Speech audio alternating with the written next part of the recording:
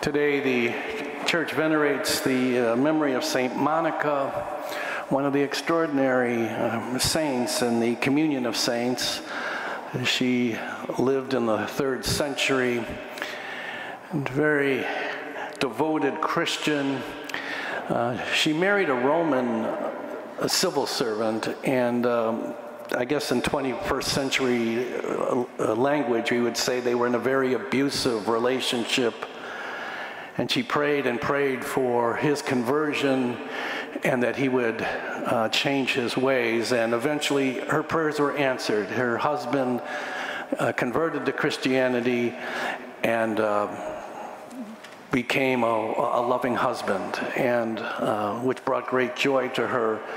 That joy was sort of short-lived because she had a son, her oldest son, Augustine, whose life was guided by the principles of wine, women, and wonder. He had a torturous adolescence and early adulthood, and she prayed and prayed for him. She knew he was troubled. He was hanging around with the wrong crowd. He was on the way to disaster. And again, God answers her prayers, her tears. Augustine converts to Christianity, eventually becomes a priest, eventually ordained a bishop, eventually became a father of the church, for he was a tremendous scholar. She's buried in Rome in this glorious church named after her son, the Church of St. Augustine, just off the Piazza Navona. Many people walk by the church and don't even realize what the church is about, but it's a glorious church with paintings by Caravaggio and Raphael. The altar was designed by Bernini. It's a spectacular church, and in this church is the great shrine of Madonna del Parto, Our Lady of Childbirth. It's quite a custom for pregnant moms at some point in their pregnancy to light a candle at that shrine for the safe delivery of their child. It's also a place where moms that are having troubled pregnancies go, a place of enormous comfort.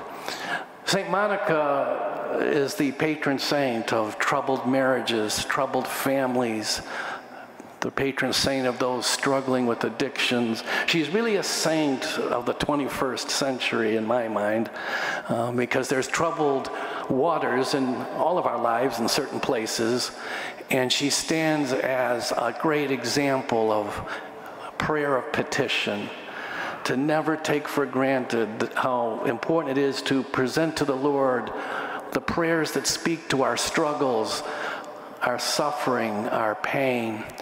Monica hung in there through the turbulent waters in her life and has become a tremendous sense of strength to those who are dealing with life's difficulties and challenges.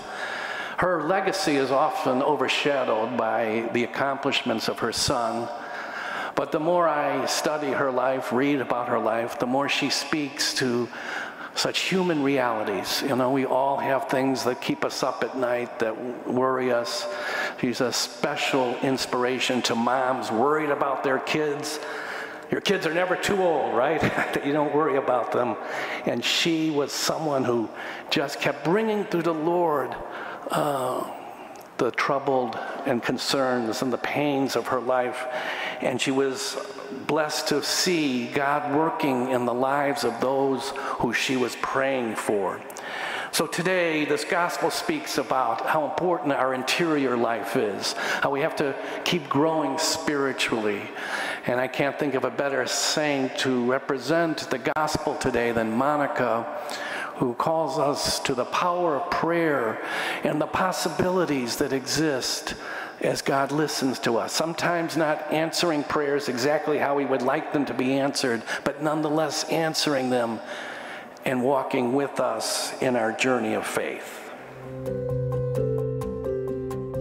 Thank you for participating in this production of our virtual Mass. Your presence means so much.